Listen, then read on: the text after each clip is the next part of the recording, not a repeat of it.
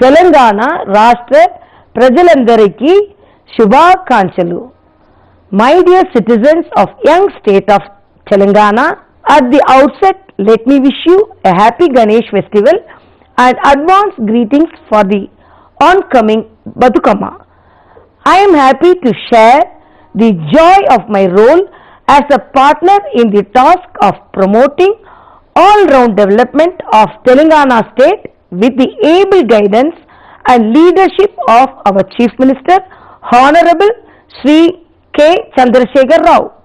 I am glad to note that the Telangana state has set the ground for steady, healthy and sound economic and financial growth and ensure its prosperity for all sections of society.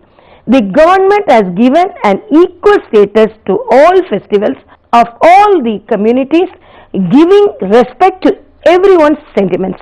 The government is protecting the Ganga Jamuna Tahzeeb with all commitment. I am told that Telangana has achieved an impressive 14.84% GSDP in 2018 and 2019, and the state's wealth has also increased phenomenally from rupees 4 lakh crore of 2014 to 8.66 lakh crore now. I am informed that the state has brought out leapfrog initiatives in good governance through administrative reforms aimed at decentralization. The objective of taking administration and welfare benefits up to the doorsteps of the beneficiaries, be it remote villages or urban towns, is on anvil of fulfillment and offer hassle-free services to farmers and the people. The 30 days action plan for development of all villages in the state is set to become benchmark in administration. The programs for cleanliness, Haridaharam, power generation, Raitu Bandhu, Raitu Bima, Mission Kakatiya, Mission Bhagiratha are some of the unique programs for the foolproof implementation.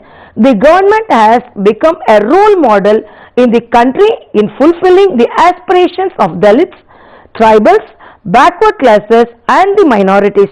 The government tops the country in public health programs like Arogyasri for medical treatment and Kanti Velugu program. Kalishwaram project, a man-made wonder, and its commission in record time has invited global attention in harnessing the Godavari water for agriculture, power generation and also drinking water purposes by channelizing additionally 575 TMC of water from being wasted to the sea. Similarly, I am glad that the government has also put forth a program to harness the Krishna river water through the Palamur Rangareddy lift irrigation project. It is also heartening to note that in its drive for adapting IT technology in administration, industry and infrastructure development, the government has not ignored the needs of traditional avocations like weavers and toddy tappers. This government has ensured growth in IT sector by clocking rupees 1.10 lakh crore IT exports as against rupees 52,000 crore in the past. Development of Hyderabad as a global city with metro, law and order has set new standards for the rest of the cities in the country.